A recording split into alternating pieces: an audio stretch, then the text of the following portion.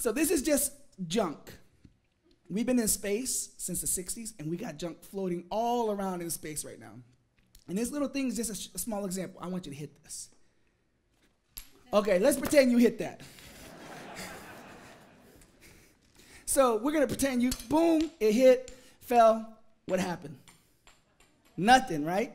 So what if we're in our space shuttle, we're floating around, we're in the International Space Station, we're floating around the Earth. Can you please cue the video? The same piece of metal. That happens. 17,000 miles an hour. First thing you do when you get to Houston and you're a test engineer, they tell you test for the safety of the astronauts. Your key priority is the safety of the crew before anything else, before mission and so forth.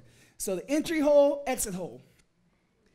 You hit this thing here, nothing. That same plastic ball in space, you destroy the International Space Station the size of a football field.